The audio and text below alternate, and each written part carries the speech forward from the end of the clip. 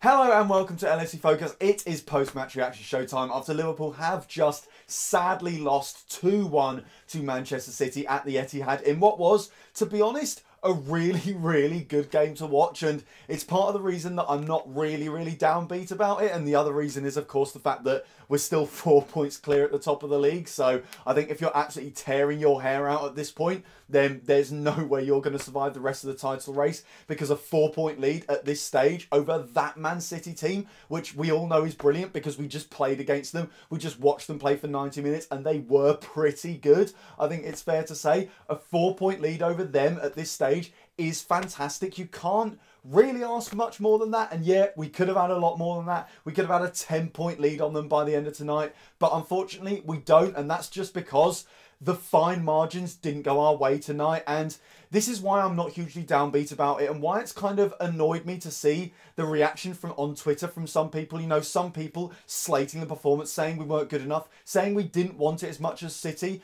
and that singling out players that I don't think deserve to be given any sort of abuse for their performances today. Because at the end of the day, like I said, it was the really fine margins that just didn't go our way. You know, that near goal that we scored halfway through the first half, which was, I think, about 1.12 centimetres away from being over the line, and is then cleared away from John Stones, and it goes through Mohamed Salah's legs, where, you know, on any other day, when the luck is going our way, or at least isn't going horribly against us, that bounces off Salah and in, or John Stones doesn't quite reach it and it goes over the line and Liverpool go 1-0 up. Unfortunately, because today just didn't feel like our day, that didn't quite happen. And then you've got the City goal that they score sort of, I'm not going to say against the run of play, but it didn't really feel like either team warranted a goal out of that first half, because it was just so manic and no team ever really seems to have a huge foothold in the game. Neither team really created any clear-cut chances, and it wasn't a clear-cut chance itself that actually led to Man City's goal. And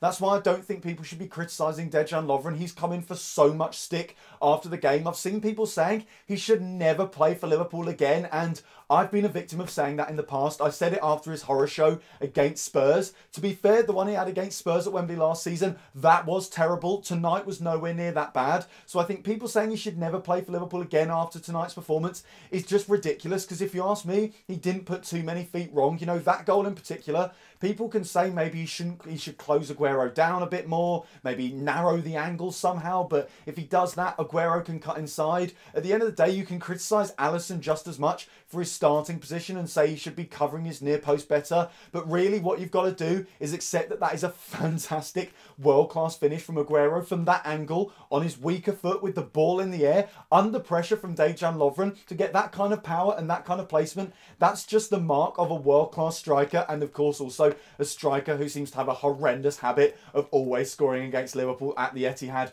when it is a Premier League game. So I don't want to see people criticising Dejan Lovren for that. He's barely put a foot wrong, and at the end of the day, world-class players will punish you at times, and that's what happened today. You know, City's world-class players just had a slightly better game than our world-class players. Sometimes that's going to happen. Sometimes you're going to lose because of it. But because of the cushion that Liverpool have built up already, because of how good we've been so far already this season, it's not necessarily a huge problem. And yeah, I don't think we performed as well as City. Yeah, I do think they actually did nullify our threat, especially in the second half, very well. Like I said, in the first half, it was very frantic. It never felt like either team was getting a foothold in the game. But once it got into that second half, City did start to do what they did at Anfield earlier on in the season, where they put men behind the ball. They tried to prioritise stopping Liverpool scoring ahead of going up the other end and scoring goals for themselves. And largely, by and large, it worked really well. And I think Liverpool deserve all the credit in the world for the fact they actually got through that Manchester City defence. It's such a well-worked goal, and it's such a shame that that goal will unfortunately not really count for anything apart from a slight dent in Man City's goal difference and a slight boost to ours, because it's such a great move. You know, Alexander-Arnold, who some people again were saying had a poor game, but to be honest, I thought was fine, apart from, again, just a couple of mistakes that are part and parcel of playing a game at this kind of tempo against a team as good as Manchester City. There are people essentially criticising our players for not having perfect games, for not delivering a 10 out of 10 performance, and any other day that wouldn't be a problem. Today it was. But yeah, the goal that we scored was fantastic. The little jink from Alexander-Arnold to come inside then on his weaker foot, the vision, the technique to play that ball to Robertson, and then Robertson, you know, another fullback. This is two young fullbacks creating this goal, who then plays in a perfect cross for Firmino. Firmino back amongst the goals again, which is fantastic to see. And I think that's what I'm taking away from tonight, is that there are still positives to see. And yeah, there are negatives as well. Like I said, at times, players made mistakes at crucial moments. Maybe you could argue Alexander-Arnold should get across quicker to cover that space that Leroy Sané exploits. But again, it's such a good finish from Sané. He could not place that better if he tried that a million times after tonight. That was the perfect finish from him. So don't get hung up on it, is essentially is what I'm saying. Because yeah, it wasn't a perfect performance from Liverpool. Yeah, with hindsight being 2020, you could say that maybe we should bring Shaqiri on earlier. We should maybe play Fabinho from the start. But I think he got the team selection right at the start. I thought that he should have played that midfield three. And yeah, maybe it looks a bit out of his depth. Maybe Milner wasn't quite ready for the pace of the game, but you couldn't have called that the game would be played at that speed, because, like I said, the last game we played against City was very slow, very tepid. It was all about both sides shutting each other down. Jurgen Klopp, for all we know, was preparing for a very similar scenario because, again, hindsight is fantastic. We know now how Man City set up to try and beat us in this game, but we didn't know they were going to do that beforehand. So, again, the whole message of the video is please, please do not lose your minds, because Liverpool weren't that bad tonight. If Liverpool had been bad, if Dejan Lovren had been as bad as people said he was tonight, we would have lost by about 5 goals or something like that, because people are making out that he had some sort of aberration, that he was giving the ball away at every turn. But by and large, he was making the right decisions. There are a couple of times that he gets caught out, but that happens when you're against players that are this good. The great thing about this Liverpool team is players always make mistakes. That happens. But whenever they do, other players come in to help them out. You know, Alisson steps in to make up for Dejan Lovren's error. So does Virgil van Dijk. So does Trent Alexander-Arnold and Andrew Robertson and members of the midfield as well. It's just, tonight, it wasn't our day. And the picture that will sum up the night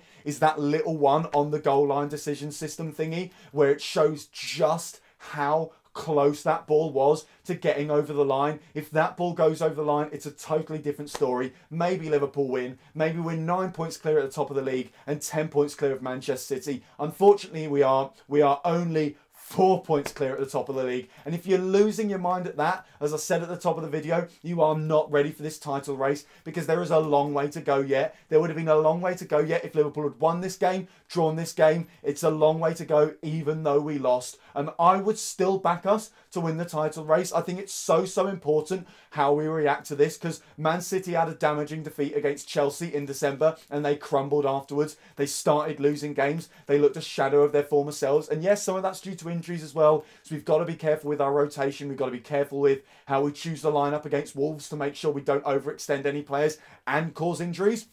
But if Liverpool can recover from this, and I think it's handy that we have the Wolves game in between now and our next Premier League game, just to gather our thoughts a little bit and compose ourselves before the game against Brighton in, I think it's 9 days' time or something like that. It's a Saturday kickoff on the 12th. Provided Liverpool can sort their heads out by then and get themselves back on track, if we can beat Brighton and then beat Palace the weekend after that, then I don't think this defeat is anything to worry about, because at the end of the day, there is no shame in losing to that Manchester City team whatsoever. So yeah, a disappointing night, a frustrating night. Obviously, I'm as annoyed as all of you that Liverpool did not win that game, or at least get a draw out of it. But if you are going to bed losing your mind about that result, please don't.